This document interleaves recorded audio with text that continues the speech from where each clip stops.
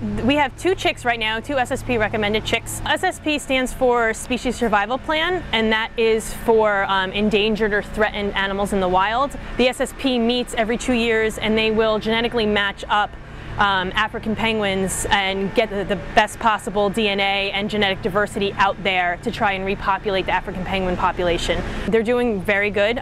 We pull them out of the nest away from their parents every day to monitor their weight gain. As soon as they hatch out, they are literally half the size of your hand, so about that big, because the whole chick has to fit inside that egg, and the egg is really no bigger than an actual chicken egg.